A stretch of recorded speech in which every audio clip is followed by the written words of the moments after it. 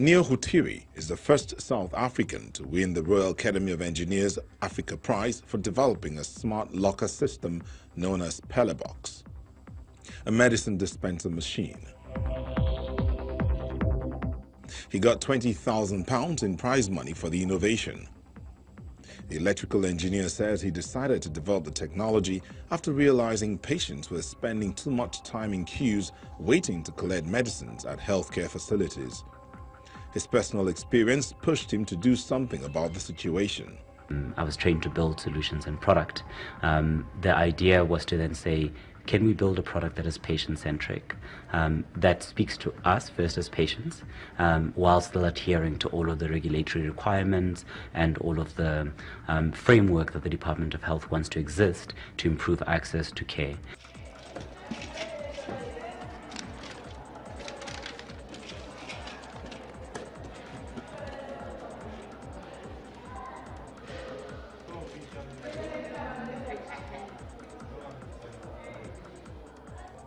The lockers are stocked with prescribed drugs placed and secured there by health workers.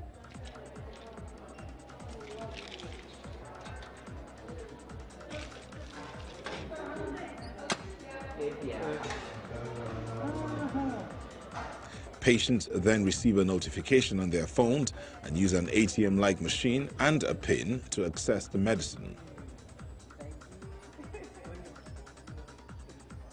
Gonse Ntatie is a pharmacist at Stanza Bupape 2 clinic in Pretoria. The machine makes it easier because some patients would say coming to the clinic is stress already for them, and then waiting again for medication, it's another stress. Box is okay. It's not stressful. For instance, when I get a message on my phone, I can go fetch it the day after. Even if I have work to do, I can go get my medication. I don't need to queue for hours at the clinic anymore. So I just come in, get my medication, and leave. I'm happy about that.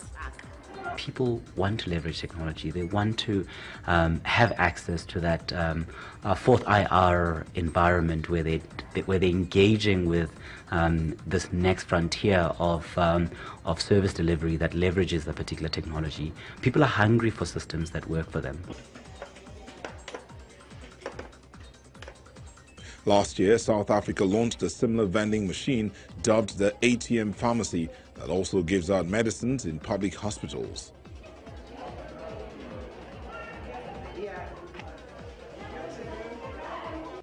Hutiri says he's now working on channeling the prize money into developing Box further and manufacturing more units. So it was very rewarding for us. It was very inspiring seeing that actually the work that we do is on a global level. It can compete, it can scale, it has multiple country applications. There was this almost an endorsement of saying, we see you.